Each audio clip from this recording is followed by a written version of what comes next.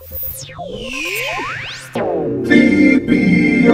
The next session is called Creative Visions, and we're doing something new this year. We are bringing on people who are doing really interesting work. So we have 2 sessions like this. Come on up. And it's going to be led by Nick DeMartino of Nick DeMartino Consulting. And Nick is a real veteran in this industry. He's been around quite a long time. He knows everybody, and he understands the concepts and the technology through and through. So I'm very proud to have him here leading this session. The various people in this session include Paula Byrne, who's the managing director at Pushbutton, which is a company in England, and I'm sure she'll introduce herself. She's doing very exciting work, some of the best work really in the world. And Dustin Callif, who is executive producer at Tool of North America, has done some very groundbreaking work with the iPad, and he'll talk about that. And Michael Payne, who's the director of experience design at Intel, and he's going to talk about some of the experience design work that they're doing behind the scenes to affect everything that you operate today. So thank you very much, Nick. The mic on? Hello. Good morning. As Tracy said, I'm Nick DeMartino. I know a lot of you from my days at the American Film Institute, and I was on stages like this, in fact, this very stage, back when Tracy started, providing a showcase for the content side of this incredible equation of interactivity that we've all been working on for the last 20 years in my case, and probably for you as well. Today, I had an easy job because the folks that are up here to present to you were curated by Tracy, who knows, vastly more people than I think anyone I've ever met. But the through line here, the creative visions idea is that in addition to talking about the plumbing that delivers all this stuff to you and all of the different platforms, there is something that the consumer cares about, and that's what's on the screen. And some of that has to do with interface design, user experience design, the way humans interact with those screens, the behaviors that you can observe, and how that interacts with all the plumbing to make sure that it actually is delivered in a seamless way. It's a lot more complicated. It continues to get more and more complicated. And the 3 folks up here, as you'll see, have some head start that they can give you in terms of their insights about some of those issues. We're going to start with Paula from the UK. Paula Byrne founded the London-based digital agency Pushbutton in 2002 upon leaving Sky B, where she headed up Sky Active, which was one of the early Red Button successes, and it was certainly an inspiration for all of us in this country who kept trying to make interactivity work, and they'd done it in the UK first. Pushbutton designs and builds interactive content and services for companies like the BBC, ITV, Disney, Microsoft, Foxtel in Australia, Turner and Virgin, and many others. So why don't we take a look at what Paula has to show us today.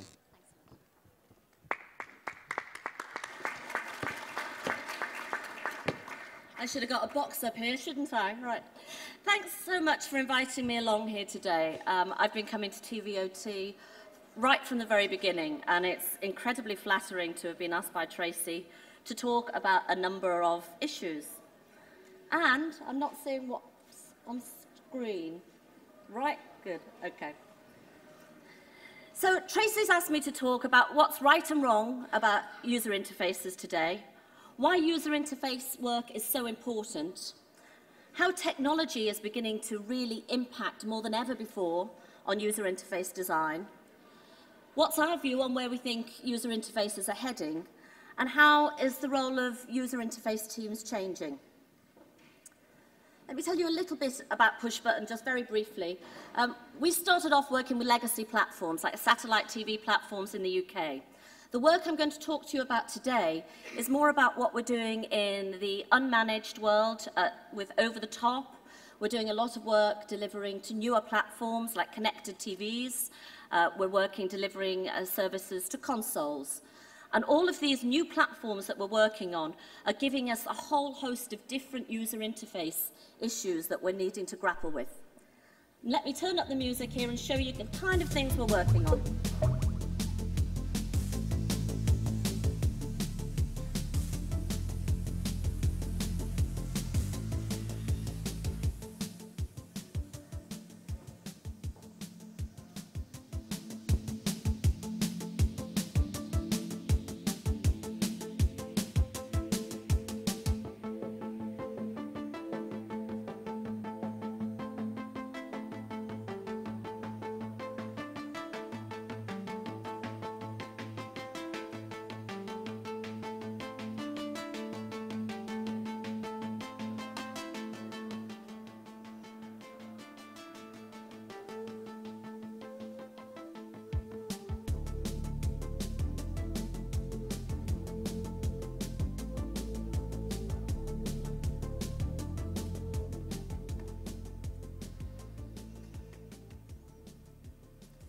Okay, so let me tell you as well, everything you're seeing is designed for TV, and we've got a massive TV out there, and you can come and see it in all its full glory.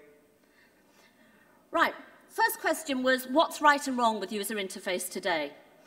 And obviously, it differs depending upon the platform you're talking about. We've all had issues where we're wrestling with legacy platforms and designing around legacy platforms. But let me tell you, there is actually an awful lot of good work that's out there at the moment.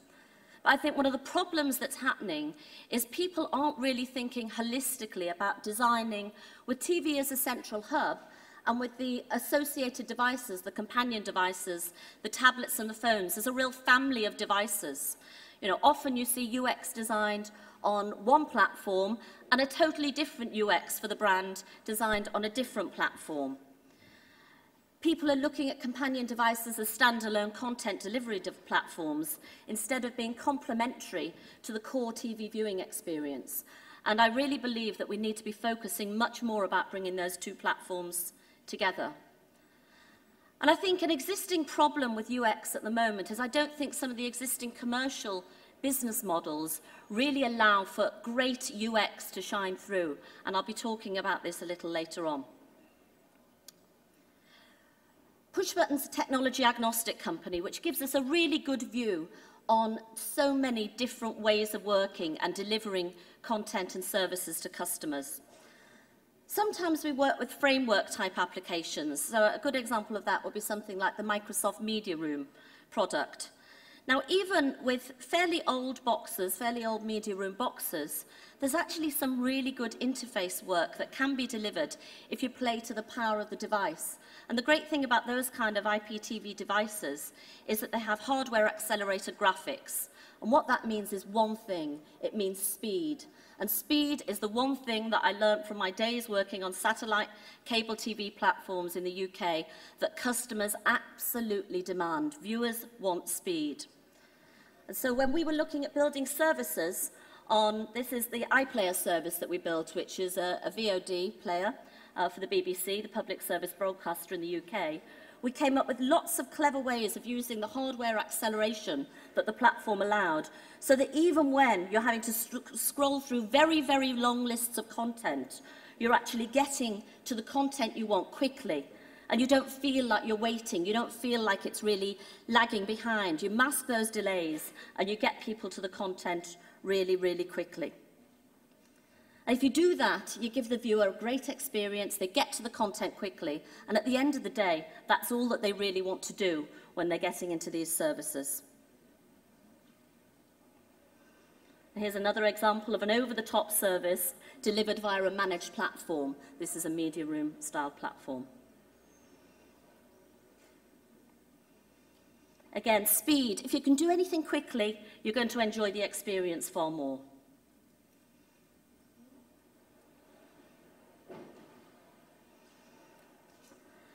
So the reason that we believe UX is so important now is that viewers are really changing the way they consume content. It's not just about watching on a TV screen that's maybe linked up to a set-top box. It's about coming in at the point of entry that suits you.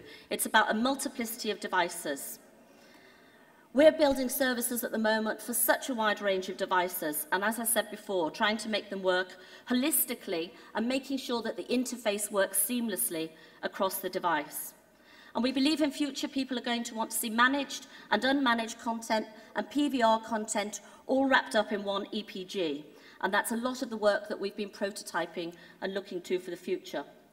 So this is a service we built for purposes of demo to show how you could take content that is based upon something you might have got from your PVR, it might be coming over the top, but basically Planet is something that begins to understand exactly what content you like, what content you've watched before.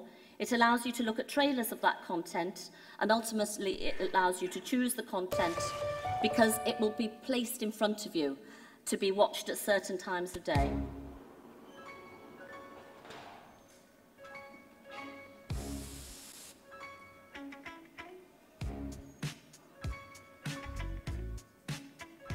So Planet learns with you. It learns who's watching TV with you. And if I was watching TV with this gentleman over here, then it would present a different set of TV viewing options than if I was watching on my own.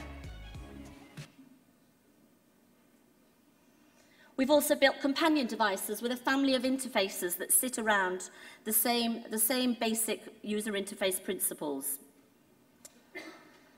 The question I was then asked is, how is technology impacting on the work we're doing in UX?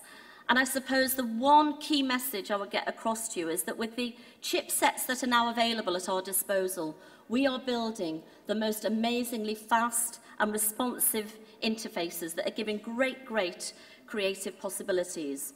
And what we're doing as a developer, and what lots of people I think are going to be doing much more in the future, is actually working with the GPU within the system to actually make the fastest possible interface. As I say, navigating quickly is the key thing. But the other thing that allows is for interfaces that can tilt, that can move around, that can have 2D and 3D perspectives. Let me show you some of those. So the key principle, when I've stood up and talked about user interface before, said the key thing is to keep the user interface clean and simple. Up, down, left, right, just using a remote control very simply. Well, the difference with the new chipsets is that we've got a new axis now. We can move content backward and forwards. And that allows you very quickly to get through a lot more content than you ever did in the past. So if you can see here the concept of kind of layering, where you have content that you can move in and out of, and that can tilt around you. So you see here, sometimes you feel you will be in part of the user interface.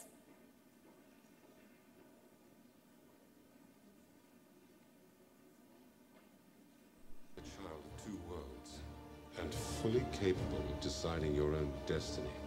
The question you face is, which path will you choose? Okay, again, I please would ask you to come and have a look at these out on a TV screen, because all of these services have been designed to really take advantage of the boxes that are prevalent at the moment and the chipsets that are increasingly prevalent. And finally, I just want to say a little word about companion devices. As I said right at the beginning of my presentation, what we're trying to do with companion devices is make them link in to the TV experience. So we're going to be shortly launching in a telco in Canada, a remote control that is actually working on your iPad, on your iPhone, and will actually pair up to the set-top box so that you can actually use it as a remote control that pairs with the box. And we're also creating incredibly, hugely fast interfaces using chipsets like the Intel 4100 that really allow customers to take an experience on their iPad and then liken it to the experience. So take the elements of the touch gestures that you use on your iPad and start reflecting them in the services that you'll be seeing on screen. So in terms of where things are headed, anybody who's working in UX at the moment has to understand the different technology platforms and the capabilities of those platforms. If you don't get that right, you won't get a fantastic user experience. You need to utilize the GPU. You have to really get deep into the GPU to understand what's the quickest possible interface. And then you need to take that experience and use the kind of work that we've been doing with gesture control, using motion gestures, to actually ensure that the interface experience is what viewers are going to be expecting. We believe that UX will become the differentiator on many platforms. Technology is no longer the barrier. The technologists have done their job. Now is the time for creatives to step up to the mark. Services will be driven by the brand rather than the technology, and really think about all the multiple devices and how they interact with each other. Thank you for your time, everybody.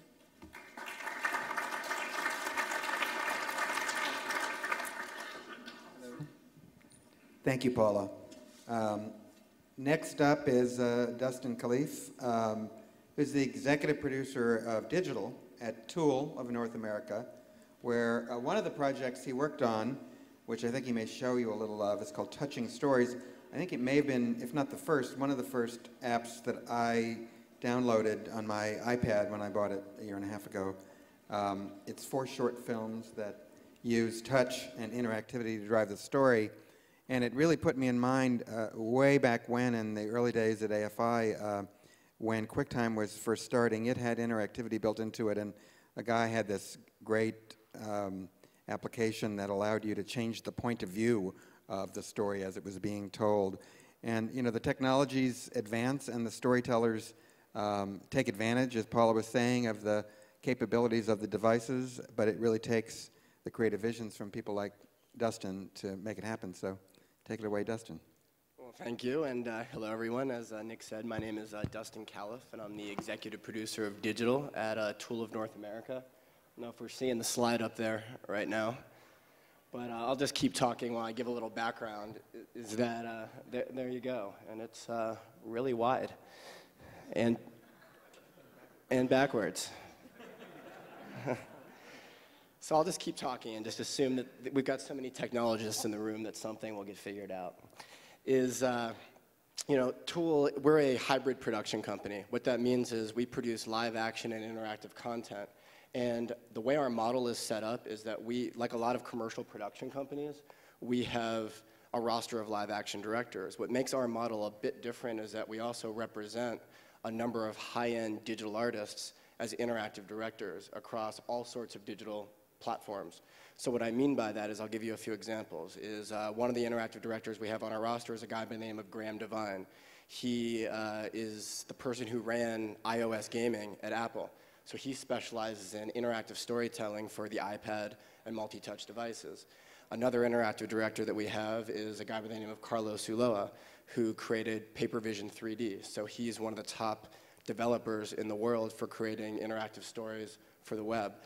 You know, somebody else that we work with is a guy named Evan Grant, who's the founder of Seeper, and they were at the forefront of architectural projection mapping and interactive installations. So we pair these up with our live action directors to push forward the idea of creating nonlinear interactive stories for interactive platforms. So I am going to start with, well, here we are today at the TV of Tomorrow conference, and you know, when Tracy approached me, is that I really got excited because this is a different audience for me. I'm used to talking to the advertising industry and the creative industry, and you know, I really, one of the first things I did was go check out what the agenda was for today and what people were going to be talking about. And as a content creator, I found it really interesting that we're going to be talking today about, you know, content-aware TVs and automated content recognition and, you know, the amplification of television. And, you know, my focus today is I want to talk about how we can all work together. You know, the technology is great, but how do we create content specific for these platforms? And I'm not talking just having an app, you know, sitting on your television, but creating engaging content, the next generation of storytelling for these types of platforms. So, you know, I wanted to start being one of the content producers in the room is, you know, I have to admit, I feel like as content producers, we've become a gluttonous bunch. You know, we are typically shouting out from the, you know, the mountaintop, content is king. And content is king, but I don't think that's necessarily the case anymore. I think that there's a dual-headed king, and that's content and technology. And you really need the two working hand in hand in order to do the things and evolve the kind of storytelling that's out there. And what I want to do right now is really walk through the creative process on 3 interactive kind of projects that we've done. And I'm going to focus on really talking through our creative process and how we marry together our technologists with our directors, our visual storytellers, to produce these. So the first one I'm going to share is Touching Stories, which Nick had mentioned, and this is an iPad app. And the brief background on this is that it was early 2010, the first iPad hadn't come out yet, and our live action directors are often working in isolation of each other. They're working on their own projects. And they had often said to us they wanted to collaborate together on one project. So before the first iPad came out, we said, this seems like a wonderful opportunity. Why don't we push and just see, from a conversation standpoint, what could we do leveraging the unique interactivity of the iPad? Let's see what we can do with storytelling, with the accelerometer, with the multi-touch, with the GPS. What can we do? So we challenged our directors, and the first thing they did was start coming up with high-level concepts. The iPad wasn't out yet, and we couldn't get our hands on one from Apple. So we had to start kind of basing it off of the iOS, think about just core stories. And then from there, one of the first things that we did, and this is marrying together our technologists with our visual storytellers was going into rapid prototyping. So the first weekend the iPad came out, we started to go into prototyping and started testing some of the interactive elements that we wanted from our stories. This is showing an example of we wanted to see if you could do in-video browsing directly inside of the video experience. And the reason we wanted to do this is the internet browsing would kind of complement the stories and the videos that we were allowing for. So this was just us prototyping and going through a lot of different rapid prototypes. Once we kind of knew what we could and couldn't do, this is showing a very rudimentary story tree, but this is something that we do on a number of our projects. And really what we're trying to show here is what are the storylines and what are the key interaction points that map back to every one of those storylines. So I'm showing you, this is from a demo I'm about to show. This is the Sarah and Jerry film in this iPad app. And what's on top is the core setting, open on Sarah sitting on a couch watching TV. And then what happened after that is that all of those orange boxes are the key interaction points. So if you shake the screen, the next action that you see is she falls off the couch. And then it goes right back. So you're seeing how all these kind of interact with each other. And let me share it with you now. This is a demo of one of the films. This is the interactive film, Sarah and Jerry. Sarah and Jerry, by Sean Erringer, is a playful take on a few characters in a house. But the twist is that they have entered a zone where they are being controlled by the user. Shake your iPad, and Sarah falls off the couch. Swipe the toilet, and Jerry gets a dose of hot water in the shower. Touch the painting on the wall to hear what the portrait has to say. Time to leave. I'm ready. Yep. Think Truman Show, but you're the one pulling the strings. It's on. Wait. Ultimately, Sarah and Jerry figure out the joke is on them and decide to get their revenge.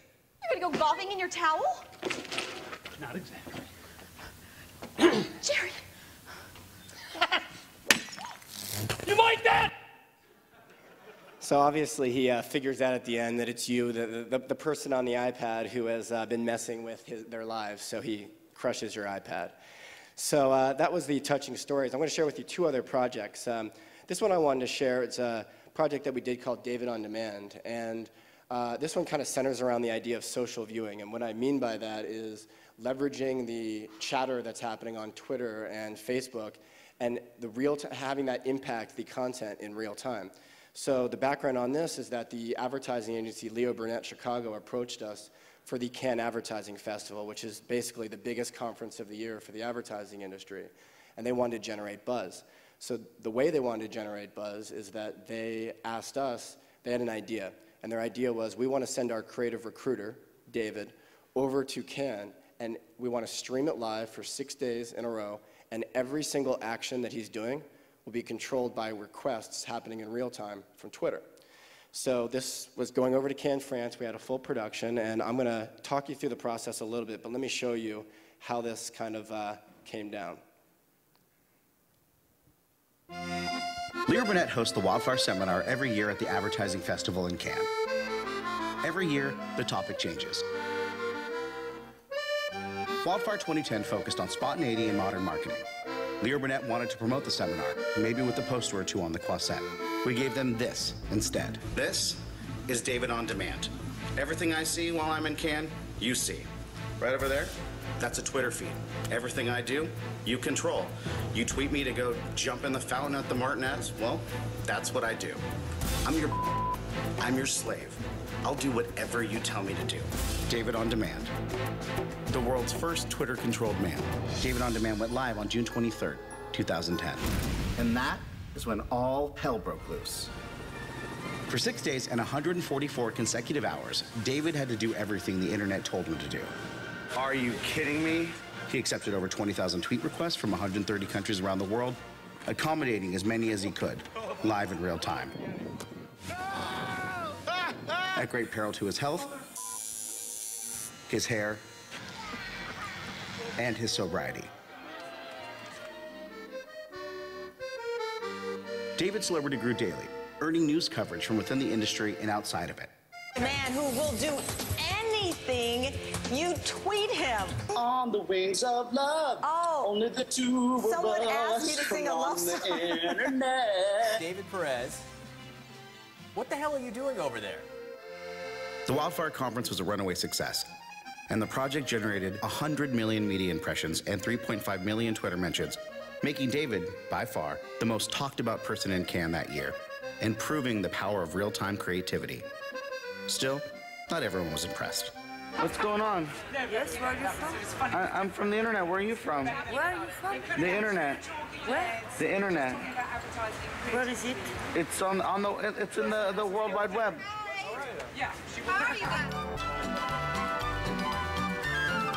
So, you know, what I want to talk, he still has that tattoo today, by the way. You know, really what I want to talk about is some of the challenges that we faced. You know, this was in Cannes, France, and we had to stream live for 6 days in a row. And, you know, one of the solutions that we had for it is we found a portable streaming backpack that the way this worked is it had 6 3G cards in it, and it allowed us to never have any downtime, or I should say there was 10 minutes of downtime the entire 6 days. And the way it works is it powers together, so if one of the carriers has a weak signal, it switches over to the other 3G card, and if all of the carriers have a signal, you get a much more powerful connection that's driving back to, in this case, it was the web. Could be a TV, could be whatever. So that's one of the solutions that we had. And then the other is, I think, when you think about these types of projects, you have to think about how can we still make this engaging when you're still having, you know, viewers participating in changing the storyline.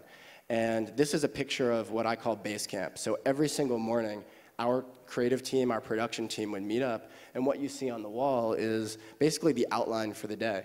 So we would have a loose outline of the story arc that we wanted to have throughout the day, but we'd still keep it flexible enough to allow for the audience to be impacting what the story was happening.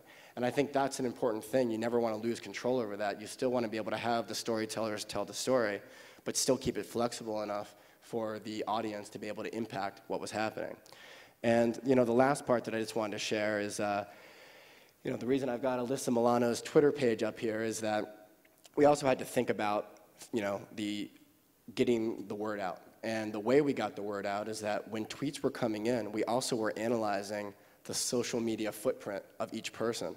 So Alyssa Milano actually tweeted in, and as long as she had a reasonable request, we prioritized that. And the reason we did is she's got 1.6 million followers. And by doing that, when we followed her, you know, when we responded to her, we knew she was going to retweet that back out to our audience, and that's what helped us kind of get that groundswell of audience, and I think that's an important thing to kind of consider when you're trying to do one of these types of projects. The last one I'm going to share is a interactive music video that we did for the band the Cold War Kids. And when we were approached for this, the band wanted a music video, and we came back to them with the idea of, who's really talking about music videos anymore? Let's push it a little bit and go through the idea of creating an interactive music video.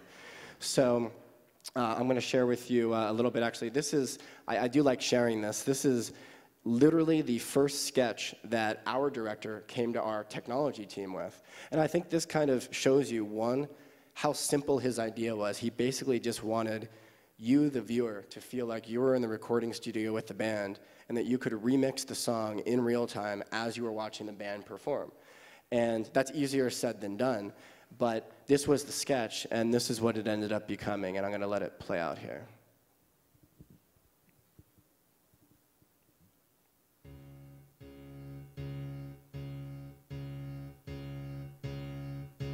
How's it gonna feel in summer? In an effort to re-energize the world of music videos, Tool created a revolutionary and groundbreaking interactive music video for the band the Cold War Kids. Of nothing news, the blackest stain on history, the last laugh through. Not gonna fight, not gonna cry. Giving fans unprecedented control of the music. Conceived and shot by the award-winning director Sam Jones, fans can mix different versions of the song, audio and video, and turn band members on and off in real time with over 600 unique combinations possible. I've seen enough. We were forced to invent and develop a cutting-edge pseudo-streaming solution with innovative video streaming and compression approaches. I've got the edge. I feel the sting, like falling into the deepest sleep. With a high bandwidth connection, This entire interactive music video experience is possible without a preloader. With simple mouse-controlled navigation, the user can experience, experiment, and share with other fans from around the world. So for something like that, the big challenge, and you can imagine a band is never going to allow this if the music is ever out of sync. So how do you keep everything allowing the user to kind of control the different songs? We had an acoustic version, a reggae version, a dance version, and the original version. And this is what I want to talk about next, which was the technology side. And granted, this lived on the web, but this could have very well lived on any platform and could have lived on the TV. And one of the first things that we tried, and this is what we're typically doing from a technology standpoint with our directors, is what I call iterative development. So the idea of just kind of try with something, learn from it, and then keep going, but do it fast, do it while we're still in the content phase. And the first thing we tried was a progressive download version, which for us was great in the sense that you were never out of sync, but the issue was from a computer processing standpoint, it was way too heavy. So it would automatically crash your browser, and the next thing you know is you weren't really able to watch the video anymore. So we kind of learned from that and went to the next thing, which was using a Flash media server and doing a live streamed version. And the pro on this is that it didn't have to download the entire video. There were 16 different videos that we had. Instead, we were able to jump right to the part that you needed, but there was lag time when you actually were trying to mix everything in real time, so there was like a little bit of a buffer. So that didn't work for our purposes. The music got out of sync. So what we ended up doing is marrying the two together and creating kind of a pseudo-streaming version. And that's what you see here, and that's what we ended up using in the final piece. And the final thing that we did to test this is we put a time code at the bottom. And what that enabled us to do is just to see, was everything in sync exactly the way we wanted. And once we got it to be there, we knew that we had what we needed. So hopefully what you see from what I've been talking about in these three projects is I'm a huge believer in the marrying together of technology and storytellers and getting them working together from the onset to produce these kinds of nonlinear kind of interactive stories across any type of platform. And I did want to say this is one new project I can't talk too much about, but it's going to launch in June. And just what's interesting about it is it's a reality show, but it kind of has a kind of live streamed like social viewing element to it. So the show will be impacted in real time by what's happening out there on the Twitter and Facebook universe. So in closing, I have 2 points that I kind of wanted to share here. One is that, as I kind of hit over the head, is that I think one, as content producers, we need to embrace technology more and embrace technologists as part of the creative process. And I think the last one is that while I have all you technologists here, is that I think we need to learn a little bit from Gary and Wyatt and create our own kind of weird science and have a little, it's an exciting time. Let's not be too precious with our technology. Let's work together with open arms and let's have some fun with it. Let's put bras on our head. Let's do whatever we need to do to kind of produce the next kind of weird science. So I think as I close out, I just want to say I'll be around and I hope to meet a lot of you and have the opportunity to kind of see where we can push things from a creative and technology side. Thank you.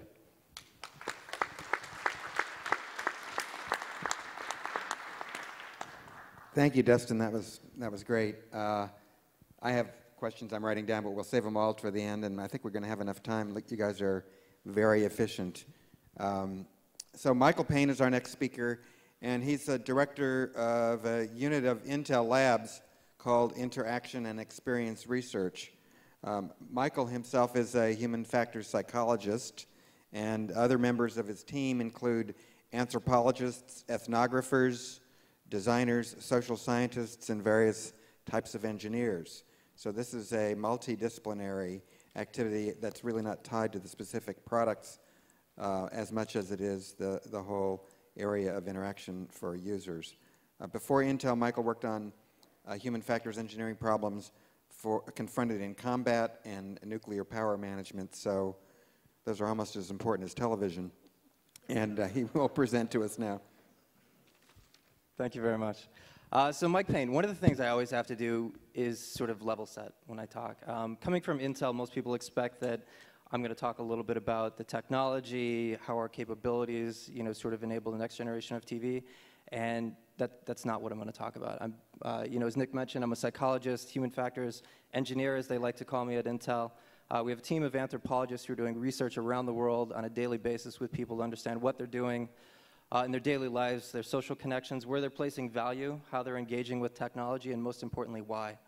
If we understand why people are doing what they're doing, we can help to extrapolate that to the types of things they'll value in new experiences moving forward. So our organization at Intel is focused across the board, not just on television, but I, in particular, for the last 4 or 5 years, have had a very strong focus on TV, and we've had a core team that's focused in that space. And today I want to talk a little bit about what we're seeing in terms of people's changing, oops, you don't want to see that.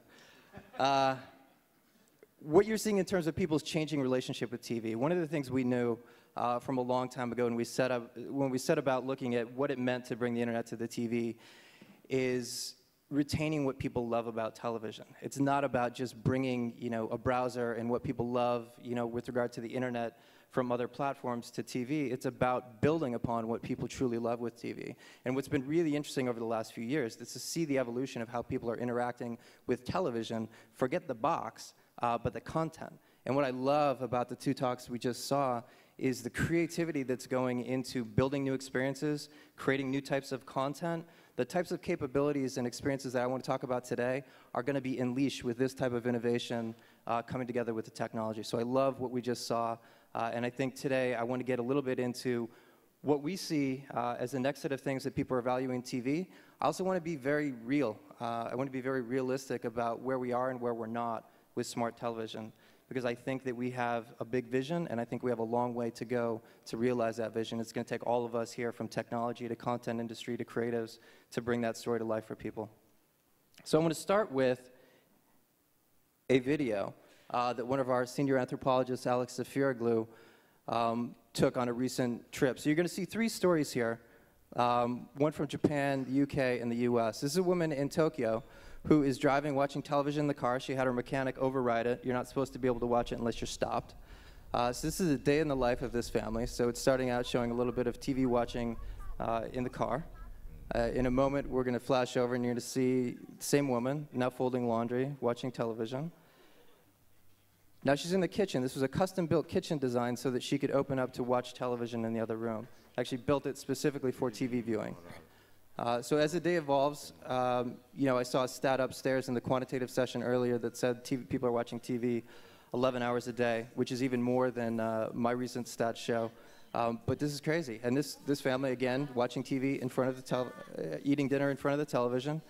And pretty soon you're going to see probably the most disturbing aspect of this is, a foot rub while watching TV in the bedroom at night.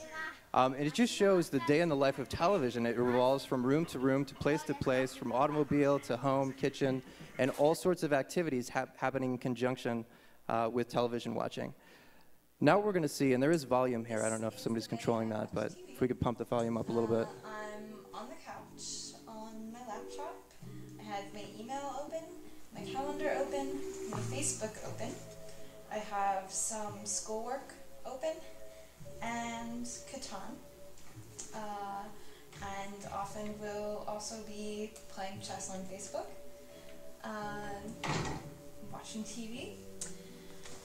And Chris is sitting a little further away from me than he normally does, but he's over in the chair here. He doesn't have his netbook here right now. It's over at his dad's house, but usually he does have his netbook as well. Clark is not on his computer right now. He's just watching TV, although I wouldn't be surprised if he starts responding to some text messages. And these are the only people home right now. So that's all we're doing while we're watching TV right now. On Sunday afternoon. That's it. On Sunday That's all they're afternoon. doing while they're watching TV. Final story from the UK. As it happens, you asked me to capture when I was going to use iPlayer. Now, I didn't think I was going to use it, if I'm honest, between then and now. But it's Friday night. It's now 10:30. Friday night. We've been out for drinks after work. But anyway, we're going to watch, obviously, EastEnders, because we missed it. I know that's sad, don't tell anyone, but we're going to watch that on the computer, so I'm just getting that now, so I'll show you. So, I've heard it's a good episode tonight. I'm not going to bore you with the story. You've been reading about it on Facebook. I knew that because I read it on Facebook, as Josh just said. Here we go. Now look, I don't want to talk to EastEnders because that's a waste, obviously. But look, here we go. We're setting this up now, and No sound. oh, no sound. Problem number 1, no sound. Oh, what a pickle! We've got iTunes playing and everything. Problem number 2, another application running, overtaking his television on the PC.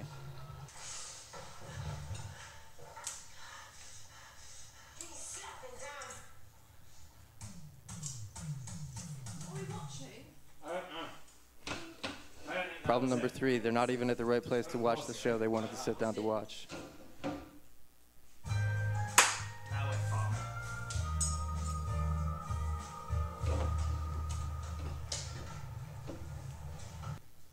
He can kill me. Maybe you ain't finished. Oh my god. And it's repeating itself again. Problem number 4. I don't even think, oh, we haven't got to iPlayer. We're just on the EastEnders appreciation site or something. Yeah, we're just on the EastEnders page.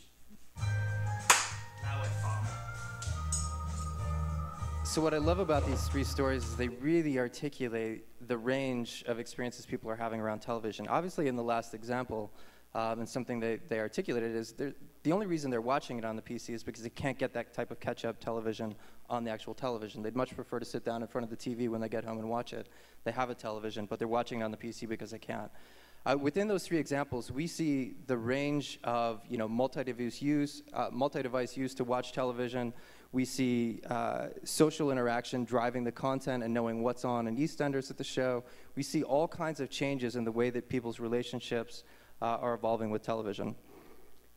And one of the things that I want to point out here is the reality of where we're at. I think as an industry, we should all be very proud of where we're at in terms of driving internet-connected television and the smart TV revolution. But if we take a step back, we've only come a very small way in delivering something that people truly love. The fact is, people could walk away from internet-connected television today and not lose a lot of sleep. Nowhere close to what they're feeling about linear television and the draw they have to that on an ongoing basis. If we want to get people to the point where if you strip that internet connection out of their television, they no longer believe it's television, we've got a ways to go. And there's some critical things that are important to do that. One is that we've merged internet onto the TV. We have applications, we have some new content through Netflix and other providers, but we haven't integrated it. There's no integration between what I'm watching on television and the internet content or social connections that I might want to have that are related to that. The fact is that about 80% of people today are doing something on a mobile device in front of the television. We're making no use of it. About 15 to 20% of those people are also doing something related to television while on that mobile device in front of the TV. And there's no connection. There's no integration between the stories that people love and the other things that are related to that. And we have a huge opportunity to tie those things together to drive a real, a new sense of experience between what people are watching and the types of things they're doing in relationship to that content. Second, new social experiences. So it's very interesting. We're now driving Twitter feeds and Facebook and some amount of video calling to the television. It's all a good start, but it isn't doing what people fundamentally care about when you think about their social connections. They want a sense of presence, especially around the television. Give me a sense of presence, and that doesn't mean that it has to be a video call and I have to see your face. We can think about asynchronous social connections related to the content that people are watching. Allow me to drop a note on a piece of content so that when you see that piece of content, you can see what I was talking about. It's not just about recommendations, and it's not just about seeing what people are feeding through the typical social internet channels. It's about connecting people around the things that they're doing in their lives and around the content that they're viewing. Advanced UIs and remotes. And this is something that is going to prevent us from moving forward if we don't get this right. And I love the 2 examples we saw here on stage today because they're really pushing the boundaries of how we create the content and how we create the interfaces that allow us to navigate and enjoy that content. And we have to fundamentally change the UI paradigm and the remote paradigm to make this happen. Using smartphones and tablets is a big part of this, but fundamentally the remote control is the thing that's always there in front of the television. And unless we get that right and we fundamentally change it, and that takes cost structure change, it takes a whole bunch of things. But voice integration so that I can use my voice to search for content, touch integration so that I can smoothly move through UIs, gesture for gaming and other interactions, and finally the integration of a keyboard in some way so that I can type when I don't want to use voice to search and other things is critical, all in a one-handed remote. And we fundamentally got to change that experience if we're going to unleash the type of experiences that we've heard about here earlier today in terms of interacting between these things. And finally, cross-screen interaction. I talked a little bit about it, and I'm going to show you a video a little bit later that talks about our vision for mobile TV internet interaction. So one of the things that is important to us, and the things that we constantly harp upon, is that this thing needs to know me. I've heard it. I love it. In the sessions that I've been in today, I've heard personalization no less than 10 times, 15 maybe. And I imagine throughout the course of the next 2 days, we're going to hear it many more times. Because TV is a very social experience, and yet people have a very personal relationship with it. And whether it's you in front of the TV alone, or you with another person, with a child, you with a spouse, a friend, the relationship that you have jointly with that television needs to change. The recommendations, the way you discover content, the types of things that are appropriate, we need to get to a point where the TV knows you. And it's not just about the television knowing you, it's about the ecosystem of content and services understanding me, what I'm doing throughout the day, regardless of the device that I'm on, so that I'm not just prioritizing a set of recommendations and things that I can discover and do on television based on what I do when I'm in front of the television. The fact is, for the most part of the day, I'm away from the television. We need to understand what's happening with people throughout the course of a day in order to allow them a personal experience on the television and the other devices in which they're engaging in. One view into all content. This really gets to the fact that today you have to change input mechanisms on the TV to get from your gaming station to Netflix to your linear content, your personal content. We have to get to the point where we're both allowing the integration of content so that I can see one view into what's available to me, and also making it easy as one button to get to that content, not thinking about input channels and other things. So there's both things with regard to opening content doors and business models, as well as unlocking new types of technology solutions that allow us to have that type of ease of interaction. Fun, natural, and easy ways to interact. And I think this gets to, I'm not going to talk a lot about this. I've said a little bit about it before, but the interface and the types of ways, one of the things that we've locked people into this guide, we've increased the content by so much, and you constantly hear 300 channels and nothing on. And people are forced to a text-based guide where they navigate through things, looking at what might be on, and it's extremely boring. There's no fun to it. One of the things that used to be fun about channel surfing when you had 12 stations is I could just channel up and down, and it was a quick move through it. Now everybody goes for a baseline. If it doesn't take more than a second or two to get between digital channel to digital channel, it's okay. Well, the fact is we force people to go to a guide, get away from visual browsing. We need to find a way back to allow them to visually preview their content. And there's a lot of opportunity through multi-video pane viewing and interactivity, paired with new types of remote controls that are going to allow people to really find new ways to have fun in discovering their content and get away from the guide as we know it today. Context-relevant discoveries. Again, this has everything to people finding and discovering new content and tying it to the other things they might want to do, has everything to do with understanding what you're watching on television, understanding who's in the room, what you might want to be doing based on what you were doing last time you sat down with the group of people you sat down. Context is critical to moving this type of TV experience forward. And finally, access inside content. One of the things that we know is that if you could unleash content with metadata, with video analytics and other things, and allow people to actually dive into the content they're watching, find their own view into it, get to related content and sporting events and not have it just dictated to them, really merging this sense of what we know about the interactivity related to internet content today versus the linear nature of TV viewing. If you merge those two together, there's something really powerful there.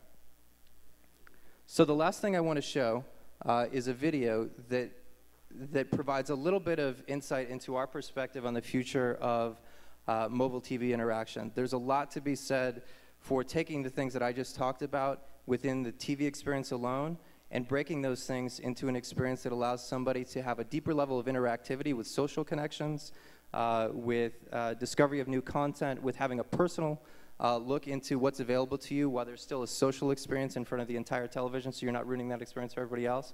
And it goes much beyond just throwing a video to the TV or using the tablet or the smartphone as a smart controller, there's a much deeper level of integration that can happen to really drive new forward-looking experiences.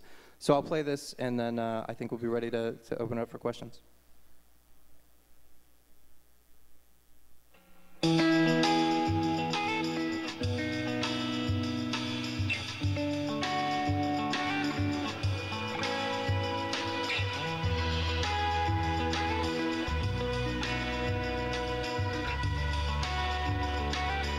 What you're seeing in the foreground is the tablet, and the background is the TV. So imagine you have this deeper sort of level of integration and personalization on the tablet where I can actually have that level of interactivity and looking through the content available to me. I can discover things that are recommended based on the things that I'm interested in, the people who are with me. I can send that to the television.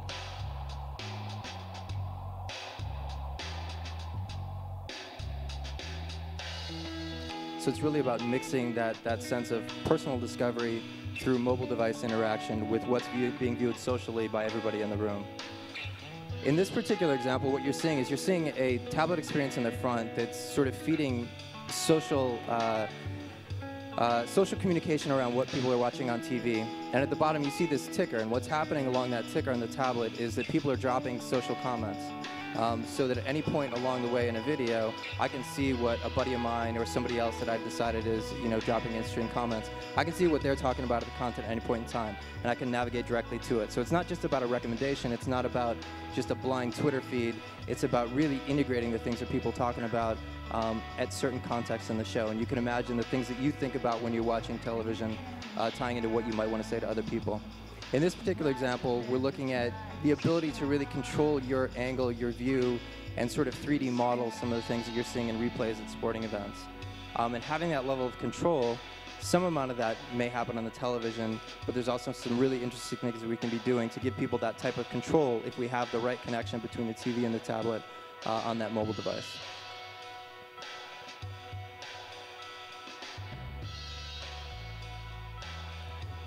This one, a little bit more of a stretch for me. I think there's something to be said, and we see in the research that there's some interest in this notion of co-planning and being able to have, sort of an intricate look at what you're doing on a mobile device, co-plan an experience together with people. You see video calling in the background, sort of joint recommendations from the friends that you might be planning a trip with, sort of being realized in that big screen social experience while your personal look into that is on the small screen.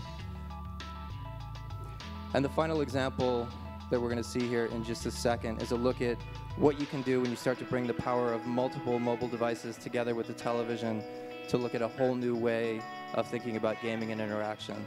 Here what you're seeing is a personal view of a first-person type shooter game on the tablet coming together with a joint view of the overall game on the television.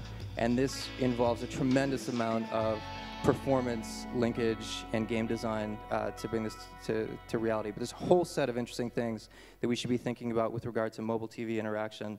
And it's all based on, one of the things that's most important to understand is that out of the research that we're driving and the research that I saw upstairs earlier this morning, it tells us a whole lot about what people are doing. And through the types of research that we do to really get into people's homes and lives to understand why they're doing it, we can really extrapolate to what they might value.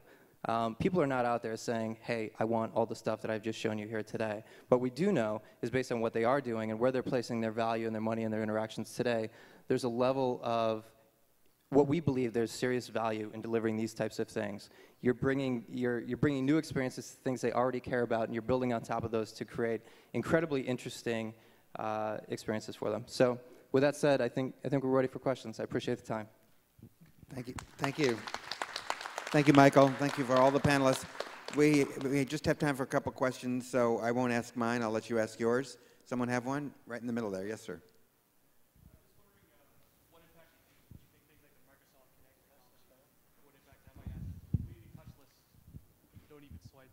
I don't think. Did we get it? Hey, I'm back. I picked up some of it. So I just wondering what impacted consoles and something like Kinect No, specifically the Microsoft Kinect technology, where you don't have Kinect. to touch anything. There's no controller. It's just hand gestures, everything. Absolutely. I mean, I think games consoles generally are going to be, massive areas for us in the future. And our guys already are doing an awful lot of work around working on gesture-based controls, voice-activated controls, and making them match up with the existing kind of remote controls and the handheld devices that are already there. So yeah, I imagine it's going to be massive. We will be having tomorrow at this session at 2:30 tomorrow afternoon, some look at the gestural stuff, so you can come back. And I also think it's being used on the content side as well, in that, I mean, obviously for games on the Xbox 360, but you know, I know our directors are already, we're in the midst of doing some tests where it's integrating live action with the depth that you're getting, you know, from the Kinect, and marrying like 3D with live action in real time to kind of see what kind of content you can produce, and then allow people to interact with that using, you know, gestural based. So I think it comes from both sides. Somebody else have a question? Well, I have one. I'm curious what each of you or any of you might think about whether or not how long it will take to actually see some of the integration we're talking about, where the development that you're doing on the actual program, which typically, it seems to me, is on a single platform because it's so complicated to take care of the back end and actually create the experience, will be deployed on, you know, all of these things simultaneously. I think it's going to happen. It's going to take time. It's going to come in chunks, right? And the nice thing is that people are experimenting and pushing these things in all levels. You see some of that experimenting coming in the new TV solutions that are out. You see a lot of experimentation on the mobile devices and even on PCs with how content's being created, the types of social interactions. I think this is all pushing the industry in the right direction. I think to Kinect and the other, you know, device manufacturers that are putting out new types of remotes that allow experimentation in that regard are going to take us a long way. So I think it's going to happen. It's going to be a long road. But I think over the next year or two, we're going to see some pretty brilliant things come out in that regard. Year and a half. Anybody else hazard a guess? Any other questions from our audience? Oh, go ahead. Questions from the audience? They've dazzled you. You have no questions left. All right. Yes, sir. There was one comment somewhere that said music videos had gone passé, and now we're reinvigorating. Oh, the music videos had gone passé, and now we're reinvigorating them. I was in Brazil, and there's music videos everywhere, and they're a much bigger form of communication. I'm just trying to understand, do you see music videos coming as much more important? Perhaps you could talk about that. Well, I think I'm specifically talking about in the United States. I mean, obviously MTV is no longer showing them. I think even when you look at YouTube, for a while, the top 10 videos would typically be music videos. But I was talking to a buddy who's a music executive, and he was saying, they're freaking out about all the other things that they've already been worried about. But now, if you look at the top 10 list, music videos maybe only take up 3 or 4 spots in the top 10. So there's a deterioration in what people are viewing. And I think that, you know, it just came out the other day. Chris Milk and Aaron Coblin just did this interactive WebGL-based interactive music video for the new Rome album that's coming out. And the buzz that you get from that, you know, just people talking about it and actually thinking about things in a way that, feeling at things in a way that they haven't felt. You know, I remember music videos from back in the 80s. There hasn't been a music video that's necessarily I've connected with in the past, you know, 5 years. And I think that the ones that I remember and I see people talking about now are more in the realm of interactive music videos. I'm not saying that linear music videos are going by the wayside. I'm just saying that particularly in the context of what we're talking about, interactive television and viewing, to me there's a huge opportunity to allow people to interact and kind of, you know, feel and expand on the music and the experience and the story that's being told at the same time as you're viewing it and listening to the music. Well, we're getting a frantic wrap-it-up signal here, so the only other thing I would say, if you're interested in interactive videos, you might want to take a look at what Arcade Fire did last year, which is pretty amazing. With the same group just came out with this Rome. Yeah. Well, that's it for this session. We'll be doing another creative session tomorrow at 2:30, 2:45. Thanks. Ladies and gentlemen, please join us back here in 1 hour.